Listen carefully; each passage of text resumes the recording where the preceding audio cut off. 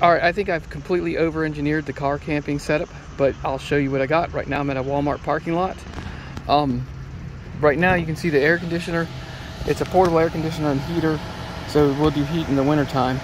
And it's running off the Jackery. It's a 3,000 watt Jackery, and I'll go around and show you that. It's just something that I wanted to try to see if I could figure out how to do to quick car camp at a state park campground or something like that, if I just didn't want to do a full-blown tent setup, or if it was going to pour rain or whatever, to see if I could sleep comfortably. And so it was a success last night. And we'll go around here and show you the other side. I've got the vent venting out this way.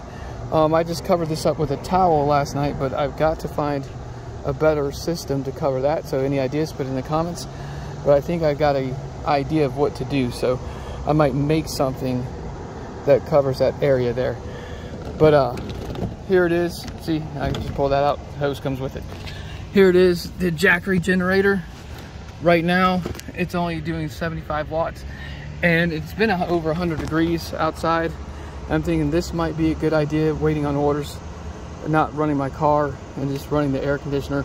But I can also charge the air conditioner off the car, or charge the Jackery off the car while it's while I'm door dashing, basically.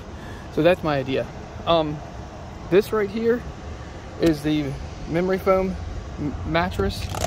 So what I do is just move the Jackery and that stuff over to the driver's seat, lay that down all the way, lay the passenger seat down all the way, and then put the memory foam mattress over that. And last night I just needed a blanket and that was it, and I slept comfortably and just fine. But yeah, I don't know if I've over-engineered this or whatnot, but I have air conditioning running in my car without having to run my car and waste gas or waste battery power or whatever it may be. So let me know what you think, and that's about it. But keep on camping. I'll keep thinking of new ways to make life better while camping. I'm not sure if this is better or just a sideways move.